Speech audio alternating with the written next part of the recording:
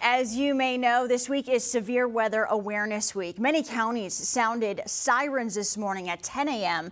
But where is the best place to go if you hear a siren for real, especially if you don't have a basement? Local 5's Dave Downey joins us with more tips. Dave.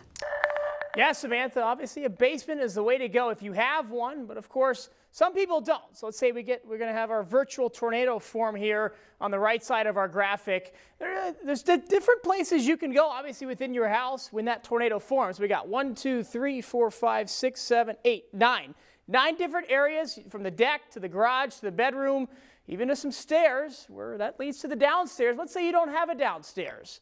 Where are the best places to go within the house? Somewhere interior. Even if the bathroom, I want to kind of stay away from the bathroom there. If there's no window there, you're good there. The hallway in the middle, stairs to the basement. I would say in this situation, the closet is the best. You have a bunch of walls protecting you there, no windows.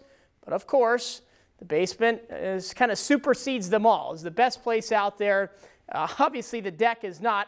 So the basement or the closet here, and this is kind of what we saw back in Madison County. Yeah, we did see some deaths, but a lot of people were able to survive the tornado as well.